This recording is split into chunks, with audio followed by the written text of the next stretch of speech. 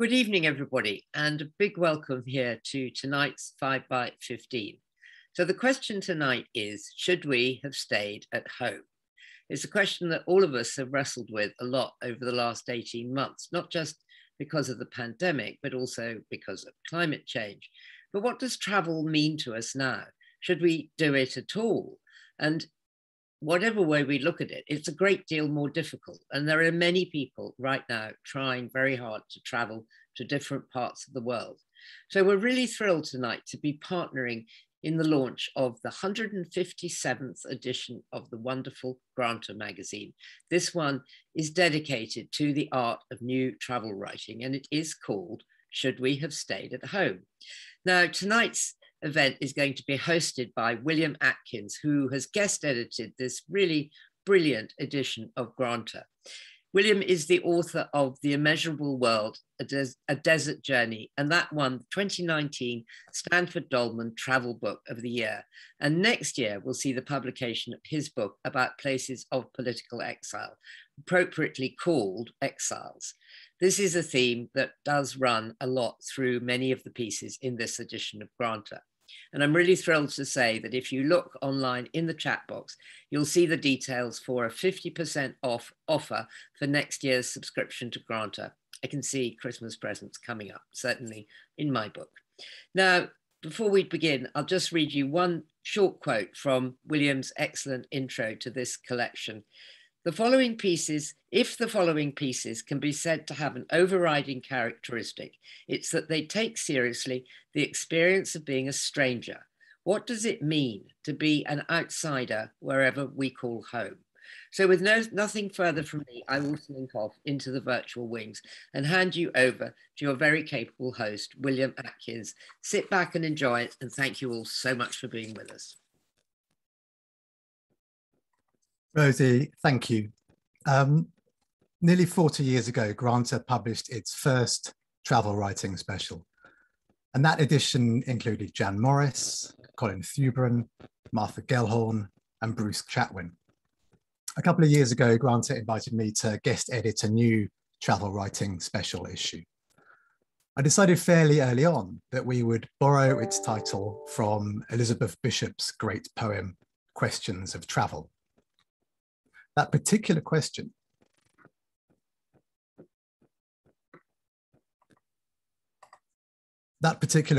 should we have stayed at home, already felt urgent in 2019, even before our current period of stasis, when many of us for the first time suddenly had little choice in the matter of whether we stayed at home. One response to Elizabeth Bishop's question can be found in the words of another great American poet, Gary Snyder. And Snyder said, "The most radical thing you can do is stay at home."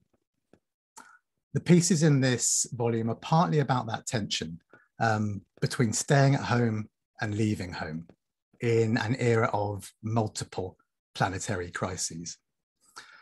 I want to thank 5 by 15 for hosting tonight's event, and particularly for donating the ticket revenue from this event to Rainbow Migration, a charity that supports LGBTQI+ people through Britain's labyrinthine asylum and immigration system, and whose work, for reasons I probably don't need to articulate, is more important than ever.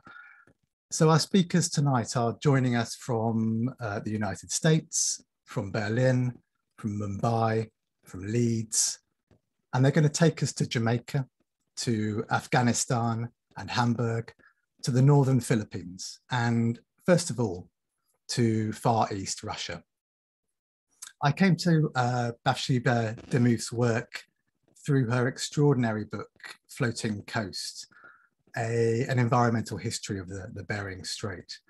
I'm delighted to be welcoming Bathsheba from Providence, Rhode Island, where she's an assistant professor of history and environment and society at Brown University.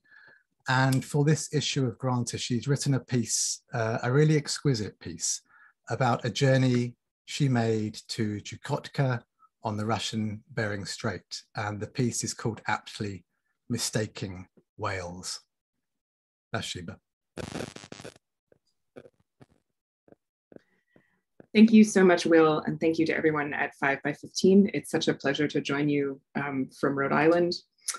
I'm going to start this evening off by going back a couple of years into pre-pandemic times when I found myself profoundly seasick on the Russian side of the international date line, just off the coast of Chukotka in the Bering Sea, looking at whales and looking at gray whales, to be particular about it. And in the next 10 minutes, I'm going to tell you roughly why. And the general answer to that question is that I'm a historian, although that might not be an obvious reason to end up seasick on a ship in the Bering Sea. But for several years before that journey to Chukotka, I'd been gathering records about gray whales and their meanings all over the world. Indigenous Yupik and Chukchi histories transcribed in St. Petersburg, whalers' logbooks in New Bedford, Massachusetts, Soviet economic plans in Vladivostok. And I'd also spent a lot of time imagining gray whales. I knew that they were born about 8,000 kilometers south of the Bering Sea along the Baja Peninsula. And I knew that when they're only a few months old, they start to migrate north with their mothers along the edge of the North American continent through waters that are punctuated by the noise coming from the ports of Los Angeles and Oakland and Seattle and Vancouver as they swim. And then finally, if you're thinking about things like a whale, things start to get quieter as they cross north of the Aleutian Islands and into the Bering Sea, where they come in the summer to eat clams from the mud on the seafloor that was beneath my ship. And what brought me to that ship off the Chukotka coast in the cold wind, deeply nauseous, was a desire to know more about the relationships between my species and gray whales. And I came to Chukotka because it had hosted centuries of human whale stories. So really, I came north looking for the plot. The particular ship that I was on, the Kapitan Sotnikov, was sailing a regular route from the small village of Lavrentiya to the slightly less small village of Pravedenia, both of which are on the Chukchi coast. And travel in this part of Russia, if you're an American, is not simple. Alaska is so close that the Russian government considers the entire region to be a special border zone. And that means that foreigners can only travel with a pass that's been approved by layers of bureaucracy, including the security services or the FSB. And even then, the FSB has lots of questions and interviewed me every couple of days. And in Lavrentiya, 2 plainclothes officers spent so long talking to me that my friend Gianna grumbled, "What do they think you're going to do? Are you going to steal our damn reindeer? Are you going to spy on the whales?" But as I knew from my time in the archives, New Englanders like myself had once been a kind of robber in Chukotka, and what they stole was whales, killed to refine their blubber down into lamp oil.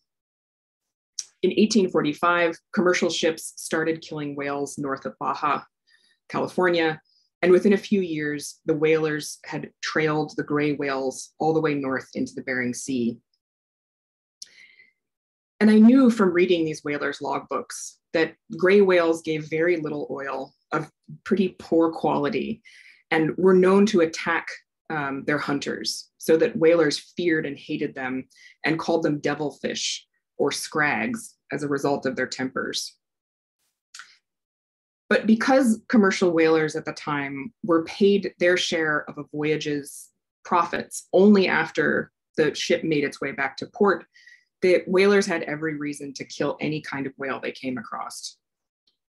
And as a result, only 30 years after the first commercial gray whale hunt, there were only about 4,000 grays left alive.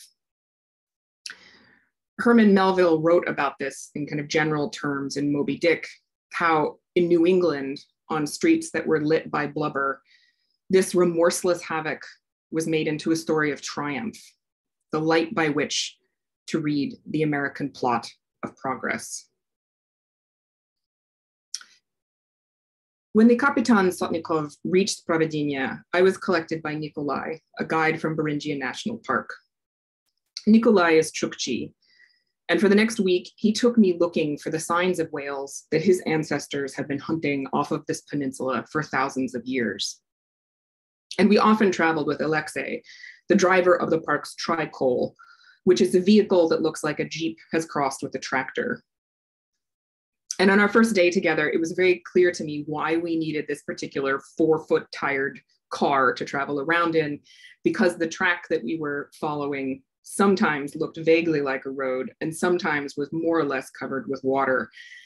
And Alexei took a great deal of relish in explaining to me how Americans make roads and Russians make vehicles that do not require roads.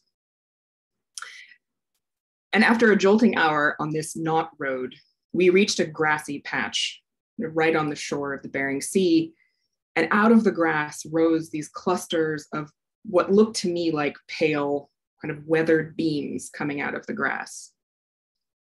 But as we walked out among them, I saw that the beams had been born, that they were the internal architecture of whales that now formed the crumbling walls of half-underground houses, some held up inside underground by whale skulls themselves. That people in this place had lived inside the heads of whales. Nikolai told me that the name of this place in Yupik was Ivan, and that people had lived here inside the heads of whales for 1,000+ years.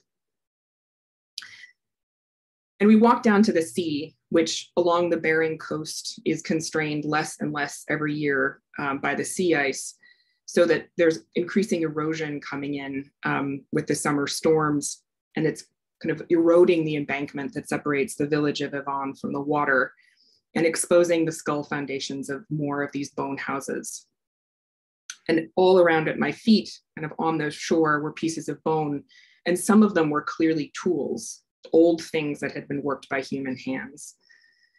And then among them was a Yoplait yogurt container with the words on the side still legible, saying fat-free strawberry. As we drove back to Providinya from Ivan, the road that we took went through the ruins of a Soviet town called Ureliki, which, if you've ever spent any time in the Soviet Union or the former Soviet Union, would look really familiar. Concrete apartment blocks, a library, a school. By the time it was built during the Second World War, the New England whaling fleet had been gone from the Bering Sea for decades. But gray whales faced another danger. In the 1930s, the Soviet Union's first factory whale ship, the Alouette, began hunting in the Bering Sea. And after just a few years, the Alouette found very few gray whales to slaughter. By that point, due to the Russian hunting and the Norwegian fleet that was harvesting whales off of Baja, there were only about 2,000 gray whales left in the Pacific. I had, by the time I was in Chukotka, spent hours with the Alouette's newsprint reports and knew that the crew had killed its first whale on the 15th anniversary of the Bolshevik Revolution. And that revolution brought a very new and very clear plot to Chukotka. Inspired by Karl Marx and refined by Vladimir Lenin, it made history into a ladder. Human society moved from hunting and gathering to feudal agriculture to capitalist production. And then finally, socialism would overthrow capitalism's injustices with capitalism's industrial tools. And the result of all this was utopia. But it was not a utopia that required the presence of whales or people in Ivan. The Soviet Union forcibly closed the village and moved all the residents away from the whalebone houses and did not permit them to hunt in their traditional ways. But those traditional ways outlasted the Soviet Union. And I saw how several days after Ivan, on a beach north of Providinya, where we stopped the tricol, we could see at a distance a group of men who were clustered around what looked to me like a gray oblong stone. But as we walked toward them, I saw that that stone had died, that the stone was a whale. This whale was one of the nearly 30,000 grays that are now alive, the descendants of those 2,000 survivors of American and Soviet plots. Now, only in these kind of indigenous hunts continue, killing less than 140 whales per year in Russia.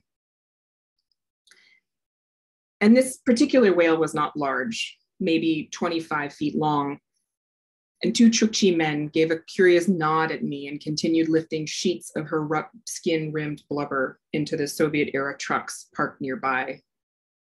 I overheard one of them saying what a gift the fat would be for his grandmother because she didn't do well with other kinds of food, and that it was whale meat that made her well.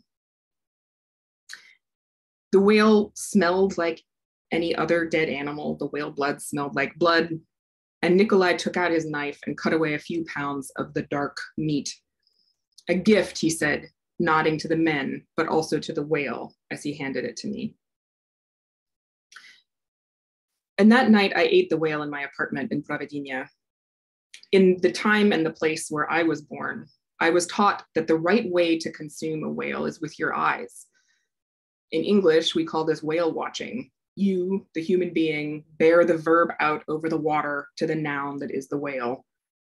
I have whale watched off the coasts of Massachusetts and Rhode Island, but not for gray whales. They were driven extinct in the Atlantic by European hunters over 2 centuries ago.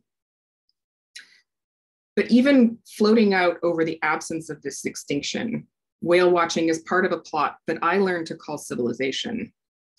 Yes, industrial whalers had nearly killed off the world's whales, but with knowledge of that destruction, we, always the general we, had put aside such brutal things and left death in the past.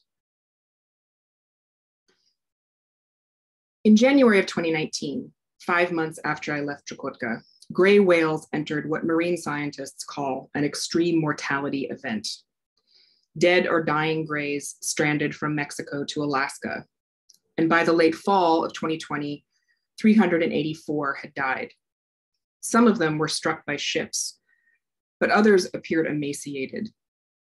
And autopsies found that the whales had stomachs filled with a kind of black dough, a sign biologists say of a body that is digesting itself.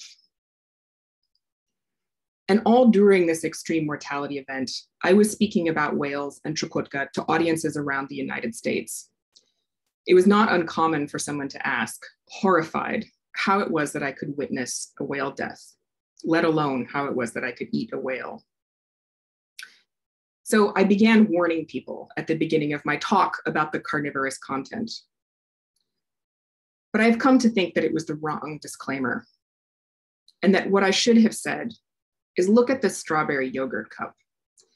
This is your sustenance. You in my audience, it's your appetite and it's mine too. And it's also evidence that you are already traveling out among whales, that you are in their home. The norms that ended industrial whale slaughter are all to the good, the norms of watching whales rather than killing them by the industrial millions. But those norms are not preventing gray whales from eating themselves from the inside out. So perhaps what I should have said is what we call a wealthy society is a condition that separates our appetite and our sustenance from their sources, from the beings who make our bones and our homes. Don't confuse the distance that civilization keeps from death with dying. And I should have told people about that evening on the deck of the Kapitan Sotnikov, gripping the bright blue railing, still nauseous, looking out over the sea, and suddenly there was no plot but the distant water parting in a blasting exhale. And then a second followed, as a gray whale mother and her calf rose up to meet the sun. Thank you. Bathsheba, thank you for your essay. Thank you for that wonderful talk. The essay is full of glittering images that I think will haunt me forever. There's a sentiment towards the end that speaks to some of the questions of travel that this issue as a whole raises. And Bathsheba writes, the land where you live in close focus might present another way to arrange the fragments of the past into a story.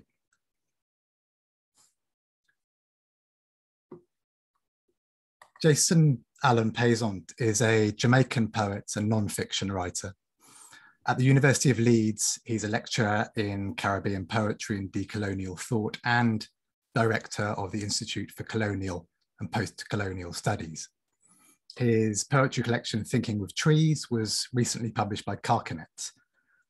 Jason's essay for this volume is entitled Primitive Child, and it traces the roots that connect the woods he knew as a child in Jamaica with the woods he discovered as an adult in England.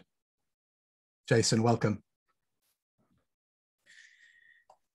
Thank you, Will. And again, thanks so much for including me in this extraordinary issue. I want to take you this evening on a journey that begins in the bush and that ends in the park. It's a story that starts in Coffee Grove, Jamaica, and that ends, for the time being, in Leeds, UK. Coffee Grove is where I'm from. It's a mountainside district in Manchester, Jamaica. Manchester is one of our parishes. We won't dwell on that. It's 591, Coffee Grove is located 591 meters above sea level. It's a karst limestone geology. It's quite apparent here that this area was once under the ocean. It's there's a regular array of round-topped conical hills and occasional sinkholes.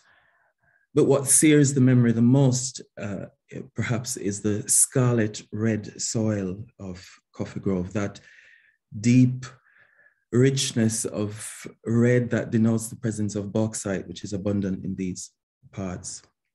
It is rich agricultural soil. Coffee Grove is a farming district, and that's what my grandmother did. My grandmother, with whom I lived for the first 5 years of my life, and with whom I'd spend each one of my vacations thereafter.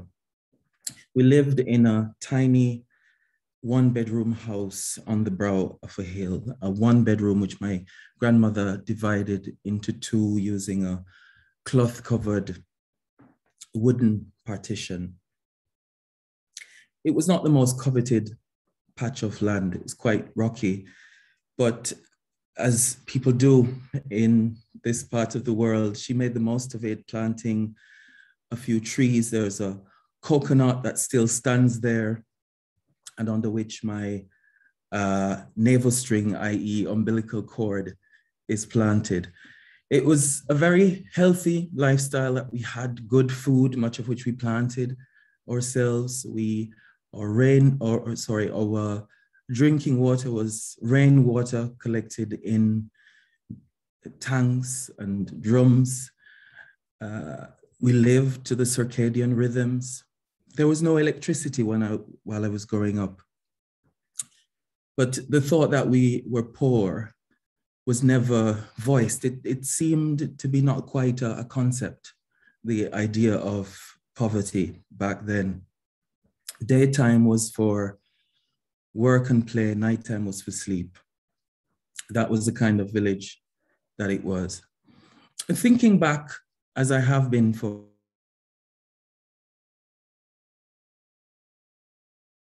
different perceptions of nature and what nature is, I've been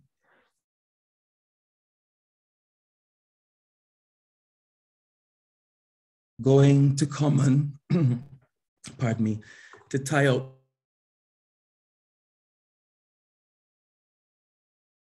photos there, or to grow, as it was called, the cultivation.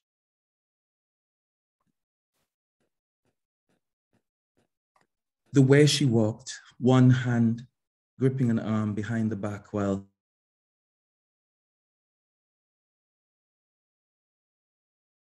of looking around. I didn't make much of it then, but I think about it now.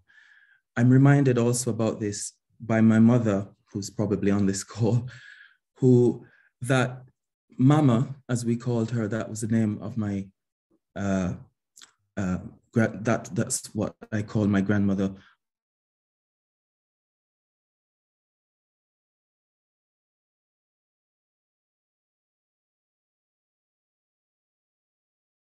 always 3 or 5, never an even number, because one of us was ill or she was ill, or just because it was perhaps the reason why she scattered.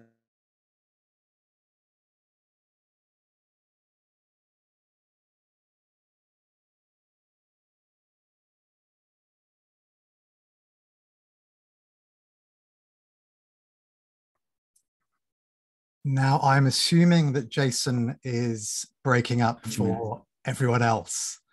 Jason, you're cutting out slightly. I wonder if, Rosie, you could confirm that that's the case at your end as well. Yeah, it is.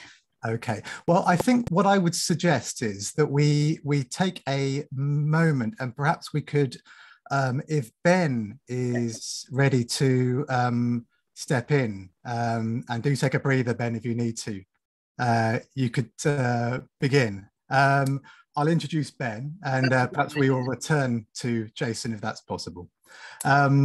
Ben Mark writes for Harper's and for the New Yorker, and is working on a book for Granta. He's been responsible for some of the most powerful reporting anywhere, I think, on the human rights crimes that are occurring in Xinjiang, China. And for this issue of Granta, he's written a really remarkable essay about a journey in the northern Philippines at a time of earthquakes of various different kinds. And Ben has just days ago returned from a reporting trip to Iraq and Syria. So Ben, I'm especially grateful to you for joining us tonight and stepping in at such short notice. Of course, and thank you for having me. The steepest places have at all times been the asylum of liberty. This quote from the memoirs of the Hungarian Baron de Tott, who traveled across the Ottoman Empire, is immortalized for me, as I'd never heard of him, in Fernand Braudel's The Mediterranean and the Mediterranean World in the Age of Philip II, a really masterful work with a mouthful for a title that some of you may have come across. Braudel was writing about Mediterranean mountains, the mountains of Syria and of the Balkans, and their resistance to historic kingdoms and states compared to the neighboring lowland regions. But in my travels, I've found that the sentiment is still widespread today among people who understand themselves as highlanders, especially in places where post-colonial states are fairly young or resource poor. People living in the mountains seem to feel freer, more autonomous, better able to preserve local languages, customs, and social structures, whether they're in the Caucasus, in Kurdistan, or Kazakhstan, to name 3 other places I've visited in recent years to research and write about mountain life. Mountains are always peripheral to state cores.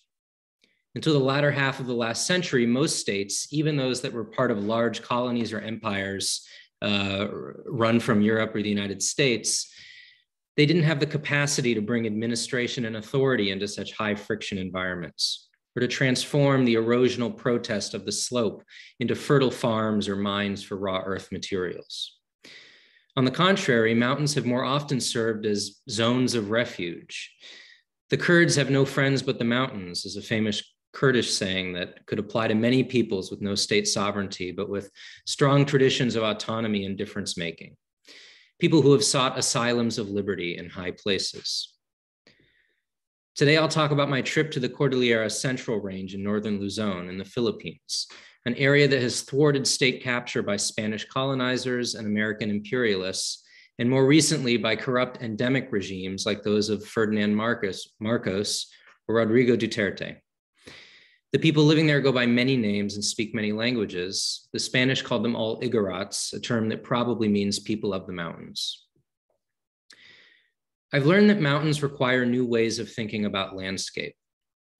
Locals and anthropologists who study mountain societies both know that mountain geography must be understood not from above, as though reading a map, but as a lateral cross-section, since different peoples will have settled at different altitudes in order to exploit narrow stacked zones of agricultural and economic possibility.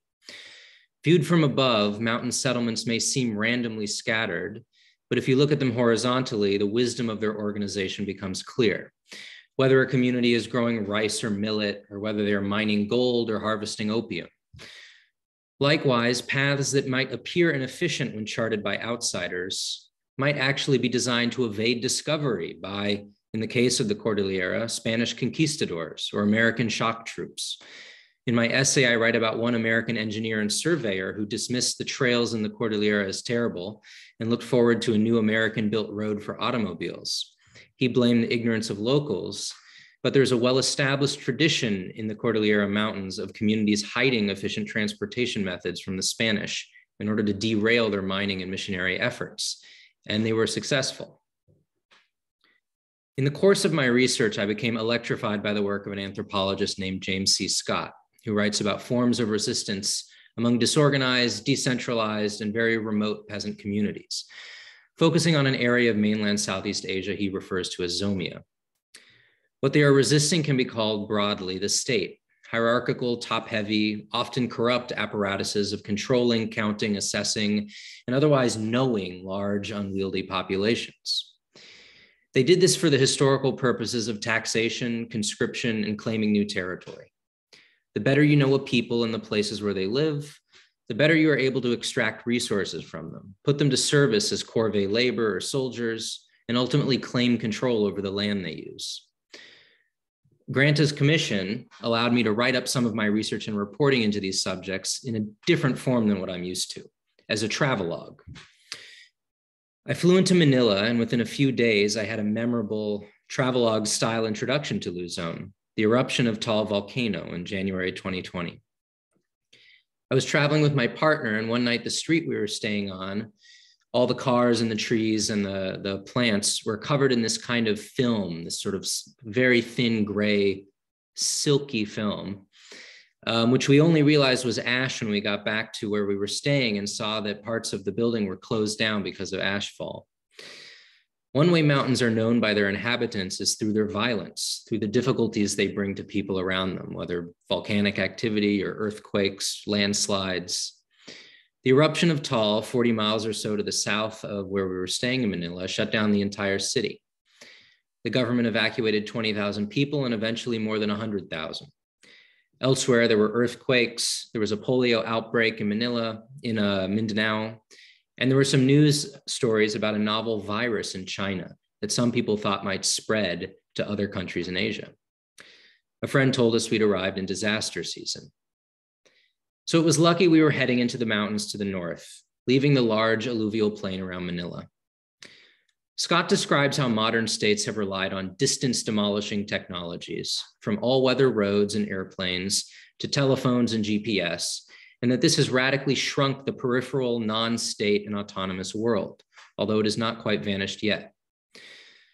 Part of my goal was to listen to the stories of those distance demolishing efforts from below. That meant we had to get up into the mountains where the friction was high. Luzon's population at 62 million makes it the fourth most populous island in the world. So it's hardly an obscure little visited place. But most of those inhabitants live in cities in the south and in the center of the island, in the lowlands. Northern Luzon is very mountainous, with 3 ranges shoved together and no lowlands between them. And some parts of it are accessible only by difficult roads, by once daily jeepneys. These are old US military jeeps that have been turned into buses. And in some villages by dirt road or horse track. It is by no means lubricated for the global economy, as is the great port of Manila. It was winter, a warm but dry season in northern Luzon, and not a time when there are many tourists, so jeepneys were filled with locals, and most of the hotels and restaurants in places like Sagada were closed for the season. But we were able to meet with different people in villages and towns in the north, and to hear from them their own histories of resistance and self-determination. I want to tell just one of those stories. In Baguio City, a mountain town about 5 hours from Manila by bus, filled with universities, it often felt like a city that was filled only with young people. I met a lifelong rights activist named Joanna Carino. Joanna came from an important family in Baguio and could trace her line back there many generations. As a college student, she had been tortured under the US-backed Marcos regime and illegally detained in a political concentration camp for 2 years during a period of martial law. In the camp, she learned about a project called the Chico River Dam that had threatened the entire ecosystem and economy of the Cordillera. Under Marcos, the country had secured investments from Europe to build at least 40 major dams over a 20-year period. A lot of the funding came from the World Bank. Almost all of the dams were planned for lands occupied by indigenous minorities. Seeing as water flows downhill, by design, they were planned for wide valleys in the mountains and would submerge all the best farmland in the mountain hamlets. The watersheds of the Philippines' major rivers, mainly in Luzon, were home at that time to 1.5 million people. Some of the dams were built in the end, and government and paramilitary forces terrorized the local population into leaving. But the Chico River Dam was a special case. It wasn't actually one dam, it was 4 giant hydroelectric projects. If it had been completed, the Chico Dam would have been the largest in Asia, displacing tens of thousands of people and demolishing local economies and food supplies to bring about 1,000 megawatts of power to Metro Manila. Joanna was radicalized over the decade-long struggle against the Chico River Dam. As I said, she learned about the project during her detention towards the end of that 2-year period, as indigenous people from deep in the mountains began to fill the detention camp. She was shocked. She told me she was shocked to see some of them wearing traditional clothing made of felted bark and fronds.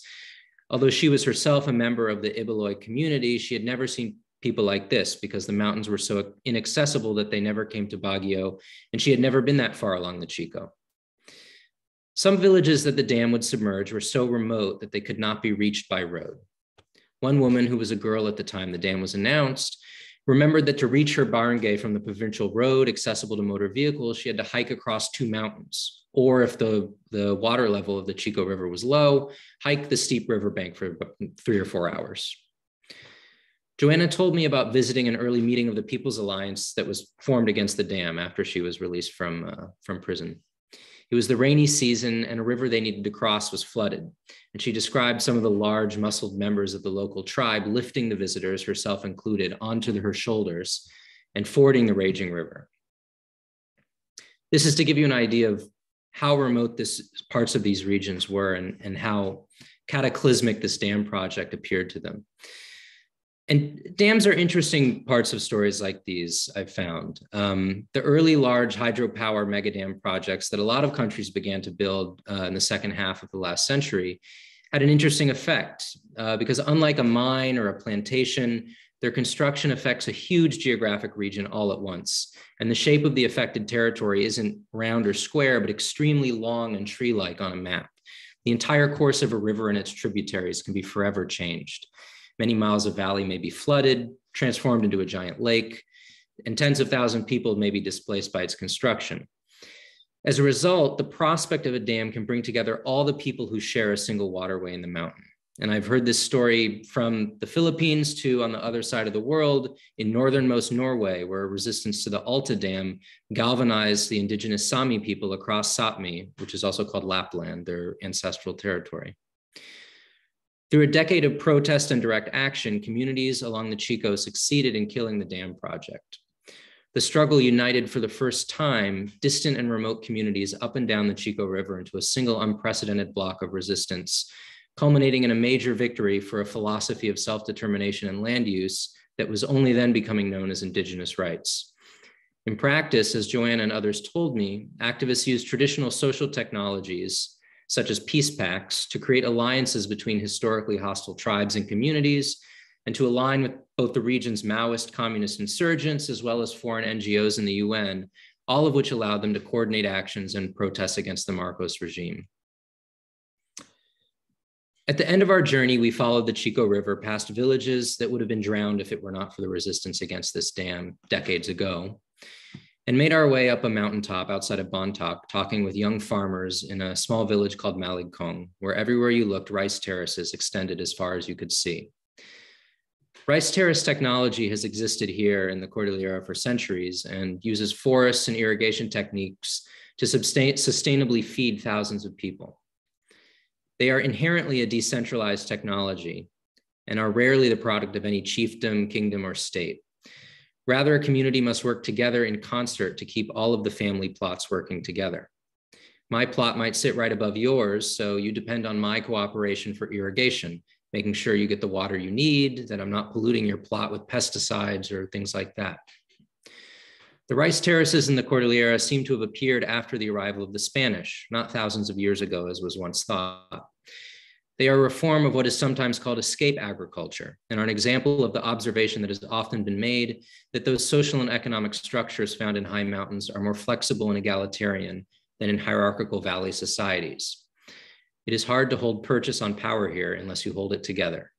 Thank you. Ben, thank you so much. It would be impossible to put together an anthology of travel writing in 2021 without being concerned with the legacy of colonialism. But your talk and your essay remind me that hand in hand with that legacy goes a legacy of Indigenous resistance. I think we are going to try and return to Jason towards the end, and we're hoping he has resolved his connection problems. And we're going to move now to Taran N. Khan. Taran is joining us from Mumbai at about 1:30 in the morning. Her wonderful book, Shadow City, A Woman Walks Kabul, won the Stanford Dolman Travel Book of the Year award last year. In some ways, the essay she's written for Granta for this volume is a kind of companion piece to that wonderful book. And it could hardly be more timely in terms of the questions it asks about travel, the questions of travel it asks, about exile, about the violence of borders, and about who gets to cross those borders and who doesn't. Taran, thank you for joining us.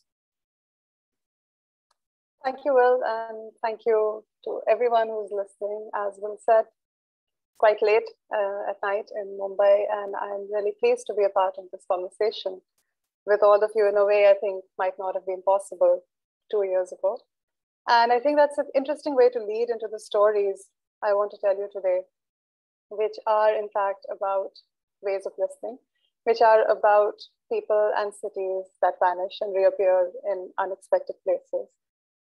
Which are about how, when we are talking of travel, sometimes we might be describing borders, and how what we think of as stories of travel may well shift depending on who is telling them and who is doing the listening. So the story I'm going to share with you today is about my friend Masood and about a road called Steindamm in Hamburg. I met Masood, it's not his real name. I met him in Kabul over a decade ago. Masood had grown up in Iran as a refugee. And after 2001, his family decided to move back to Afghanistan for what they hoped would be the last time. Masood had never seen the city of Kabul, but he had always thought of it as his home. And when he got there, he began exploring it by making films. He was part of this group of filmmakers, of young, really talented, really resourceful people who I was so privileged to meet during my time in Afghanistan, where they were just committed to the idea of making films, whatever resources they could, and they overcame incredible obstacles to be able to tell these stories.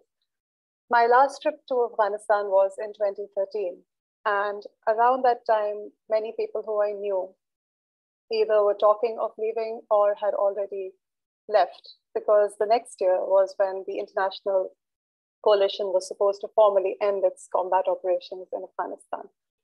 Masood was one of the people who was part of that season of vanishing. Soon after that, I lost touch with him. My messages got no reply. I didn't know where he was, except that I knew he was somewhere in Europe. And then in 2018, I was in Germany, in Hamburg, writing about Afghan refugees and asylum seekers. And Masood just came back to my life very simply with a text message offering to cook me an Afghan meal, a promise he had made all those years ago in Kabul. It was a strange time to meet him. 2015 was when Europe had encountered what was often described as a refugee crisis. And the time when Masood and I were together in Hamburg was already 3 years after this, and there was already all kinds of responses. There were protests and counter-protests to the number of asylum seekers that had been admitted in Germany. And with Masood, I got the feeling that while there was so much talk about refugees, the news was full of them, and of other friends from Kabul who were also seeking asylum in different countries in Europe. They seemed to be everywhere. There was talk everywhere about refugees, but somehow Masood and the voices of people like Masood were missing from these conversations. Even though he was in the middle of all this discourse, he was somehow invisible. So we were sometimes with him, sometimes on my own, I would end up by the harbor in Hamburg, which is a really beautiful part of the city. And it's an active port, so I would watch these ships come and go carrying goods. And it felt like watching a flow of things, of people that were welcome, that were visible, that were desired. And then very often, sometimes with Masood, and again, sometimes on my own, I would end up in a street called Steindam, which is not too far from the main railway station in Hamburg. The word Steindam means stone dam, and it's a long road and it changes character every few steps. It's about 900 meters long, so there are really beautiful old buildings in certain parts of it which have survived the war. There are old variety theater, there is a cinema. The part where I spent a lot of my time was close to the train station, and this was full of grocery stores and restaurants serving so-called ethnic food, which included a lot of Turkish businesses, also Afghan, Indian, Syrian restaurants, grocery stores. There were shops that had displayed their wares out on the pavements. There were hijab shops and sex shops and hookah shops and cheap cheap travel agents selling airline tickets. There was not so far from Steindam, there's a square called Hansaplatz, where I saw a large number of drug users, there were sex workers, there were more police than I had seen in other parts of the city. And what one local journalist described to me about Steindam was, I thought, very telling. He said, everything that we're scared of, we put here: sex, migrants, and mosques. This was the part of the street where I would often be wandering, was called derisively Donor Alley or the Dirty Mile. And it was also called Klein Kabul. I should mention that Hamburg has the largest population of Afghans in Europe. So watching this street, I got the feeling of a parallel river of sorts, except that here the flow was of people who were not entirely wanted, of people who were right there, but somehow on the margins, somehow invisible. I talked about Kabul a lot with Masood, partly because these were memories that we shared, and partly because his future was so uncertain and the present was so difficult because of the bureaucratic processes he was undergoing and that his family and his friends were undergoing. We ended up talking a lot of the past, and with these conversations, we conjured up a Kabul in Hamburg. And we could see the city glimmering the waterways of Hamburg in the peace of its evenings in the beautiful sky. And it reminded me in a way of Calvino's wonderful book, Invisible Cities, where Marco Polo, the traveler, is describing city after city after city to Kublai Khan. And we find that, in fact, he's describing the same city, which is Venice, the mother of cities, the one city that he loves the most. And which is, I think, perhaps what we do when we travel, is we cast what we know into the unknown, which is what Masood and I were perhaps doing. We were casting Kabul into Hamburg, which was a form of travel for both of us. In fact, when I would wander around Steindam and I would walk into coffee shops or into supermarkets or grocery stores, I would call myself a traveler, a musafir, which is a word that was understood incidentally by people who spoke Urdu and Arabic and Turkish and Persian. And that word opened many, many doors for me, because a traveler has a certain claim on the hospitality of the people around him or her. And when I said I was a musafir, I received this hospitality. I received cups of tea, I received pastries, I received advice, I received offers of help. And when I left, often the people I was speaking to would say, come back anytime, this is your home. When Masood and people like Masood describe themselves, they used a different word. It's a word I find often in my notes from that period. They call themselves muhajir, which is loosely translated as migrant. And in Masood's case, it was a term that had no return journey, because he told me that he had forfeited the right to return to Afghanistan and he had not seen his family for several years. In fact, he had no idea when he would be able to see them again. I thought a lot about the difference and the distance between these two words. And I think this is what I mean when I say that sometimes when we describe travel, we are describing borders.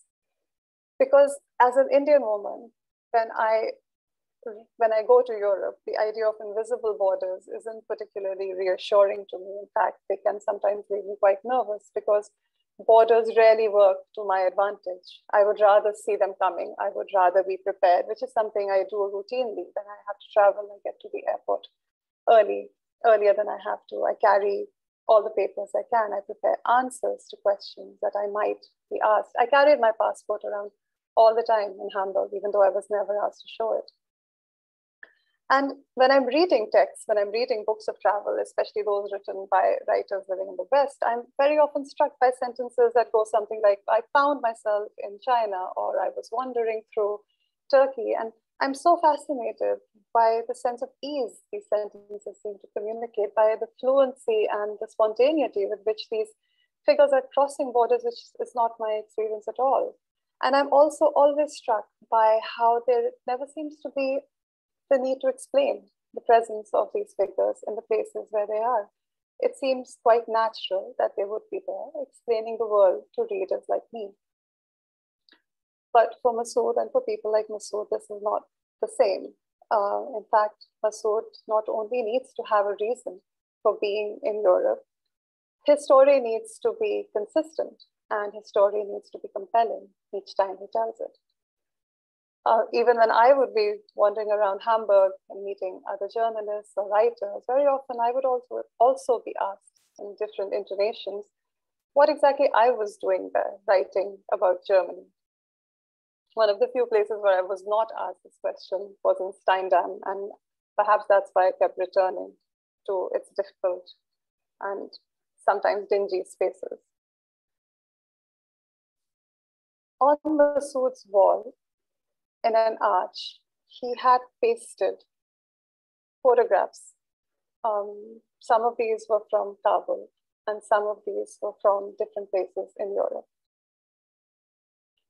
And he had pasted them like a jigsaw puzzle with white spaces in between. And looking at these pictures on an asylum seeker's wall, I was not sure whether we would describe them as images of travel or as trajectories of escape. And perhaps what Masood has realized in his journey, first from Iran to Afghanistan, and then from Afghanistan to Germany, is that the act of seeking refuge in a country that is far away from your own also means traveling a great distance from the person that you used to be.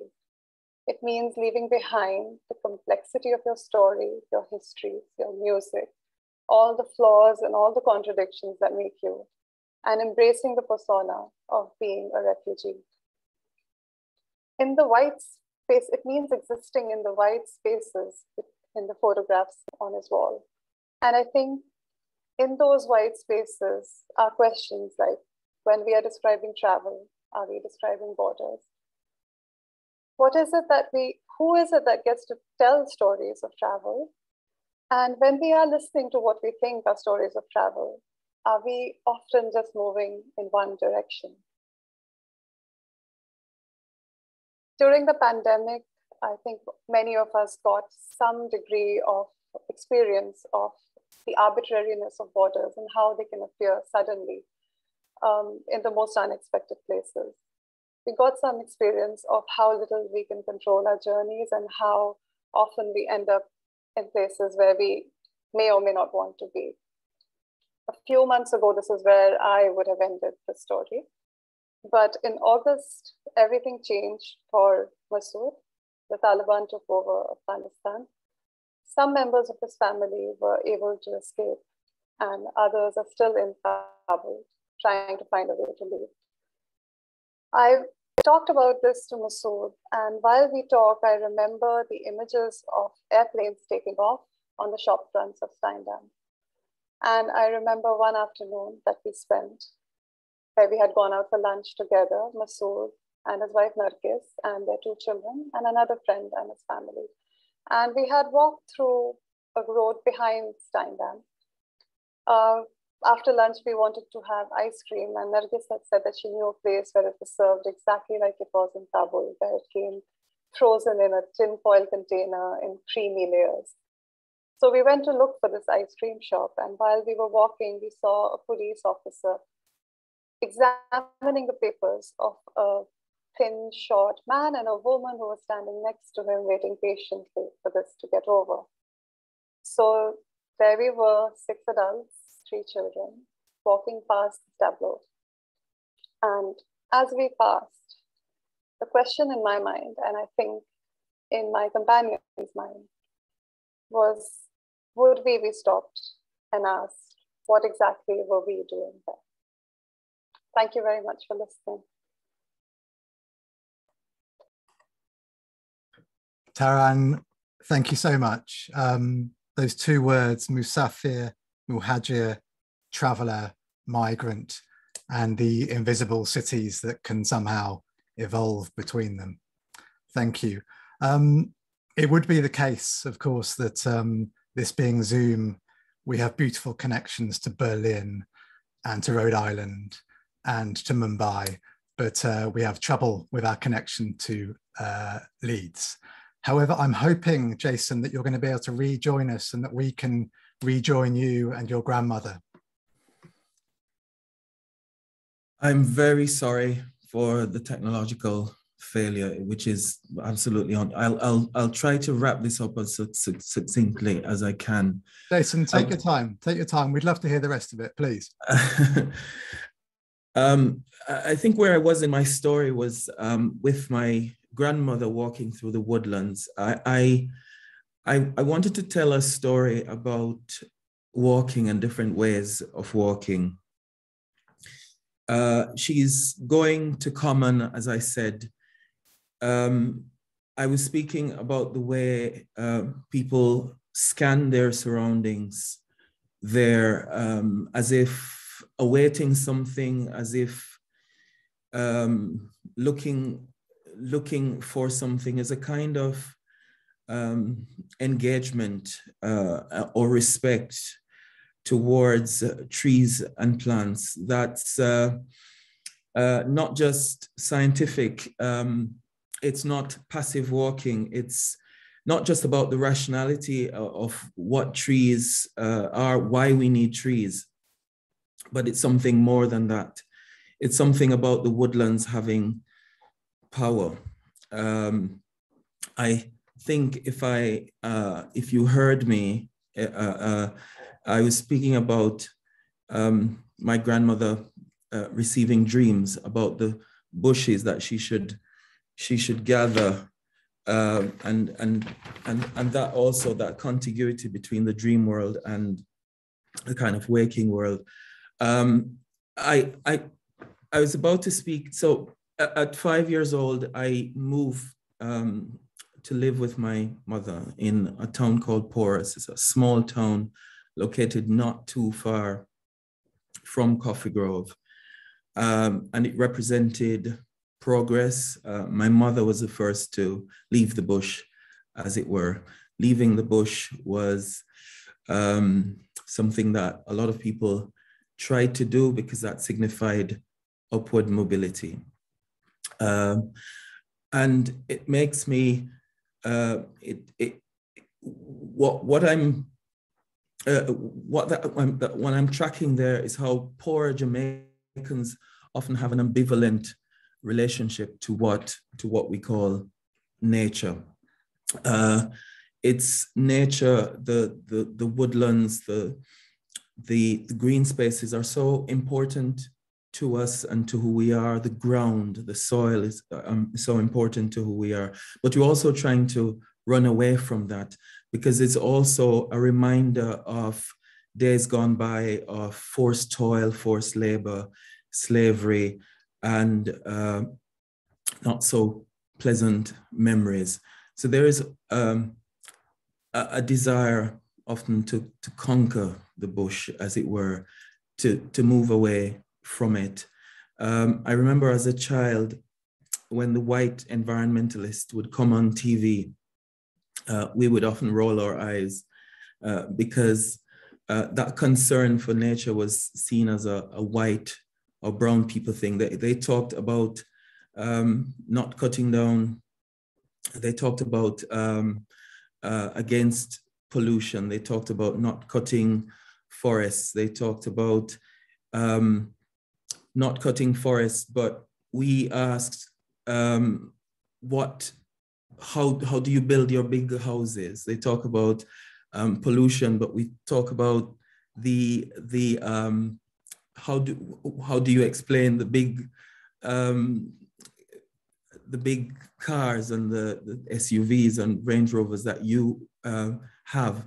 In other words, it seemed there was a contradiction in that conversation around nature, and we couldn't get our minds around it. That social mobility involved just moving away from the green. So if Coffee Grove represented dwelling in the green, I suppose Boros represented resisting the green. I did high school in Jamaica. I went to university in Kingston. I would eventually travel to England, to Oxford, to study there. And that experience was sort of the ultimate, it was part of the split away from the bush, as it were. It was a part of the process of conquering the bush. So far, I'm trying to articulate then these different ways of perceiving nature. Here I am in England. I received my doctorate from Oxford. I settled here. I eventually became a lecturer in Leeds, where I now live. My partner and I have 2 children, and in recent years, we purchased a home. And we purchased a home in a very leafy part of Leeds, where the woodland was on, the park was on our doorstep. The woodland was there. It's within a park. So here I am, I'm back among the trees. And all of a sudden nature becomes a thing. And because of where I am, I realize how much the access to this sort of space also had been unavailable to me in this country before. That also was a pregnant realization. But here I am, and I'm discovering walking and going for walks. Within Leeds, I realized that a different way of knowing nature is available. There's a different way of knowing nature. Very often it's about knowing the names of things, having facts, having science, knowing the purpose of the trees. It's often a kind of, a sort of knowing that kind of thing.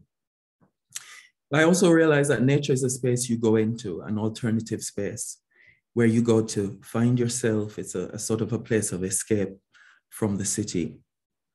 People go into nature walking so fast, often, that is. There are people who go into nature to walk their canine critters. There are people who hardly look up or down. And all of a sudden, I am looking back at Coffee Grove and at that way of walking. I'm looking back at nature as a way of listening to things, a way of keying into the power and the agency of things. That kind of scanning and expectancy and awaiting, and even a bit of uncertainty that comes from a kind of encounter with the space. And now I'm giving life to that curiosity. And that also is a way, that is also, I realize, a way of perceiving what nature is. So that's the question of what is nature and what is the green, that intersects issues of class, race, perhaps gender, and all of these concerns. But in the end, I'm struck by how you can see a thing when you embark on the journey and how you see it when you arrive, so to speak. And I hope that is the story. Thank you. I hope that my internet held up throughout all of that. It held up beautifully, Jason. Thank you so much for taking us on that journey from one kind of green to another kind of green, one kind of nature to another kind of nature, and for bearing with the technical interruption midway through. We are drawing to a close. I'm going to hand back to Rosie very shortly. I mentioned one of the contributors to that 1984 edition of Granta, Jan Morris. And I just want to read something that Jan Morris said in an interview. And she said, for her, travel had been a search for reconciliation with nature, but with people too. A pursuit of unity, and even an attempt to contribute to a sense of unity. And when I'm feeling optimistic, that's my answer to the question on the cover of this issue of Granta, should we have stayed at home? I want to thank you for joining us tonight. Thank you to Granta. Thanks above all to our speakers, to Bathsheba DeMuth, Jason Allen Payzant, Ben Mork, Taran N. Khan, and of course, Rosie, thank you very much. Thank you to 5x15. Thank you so much, Will. That was just a wonderful hour. I couldn't have enjoyed myself more. And I'm sorry about the internet, but in fact, it didn't matter one bit by the time we got there. That was a great talk, Jason, as were all the others. And Will, thank you very much for editing this fantastic issue of Granta. We much look forward to your book next year. And from me to all of you, thank you very much on our behalf. And from 5x15, good night. And join us again soon. We'll be back again next week with more wonderful things for you to listen to. So on that note, good night and thank you.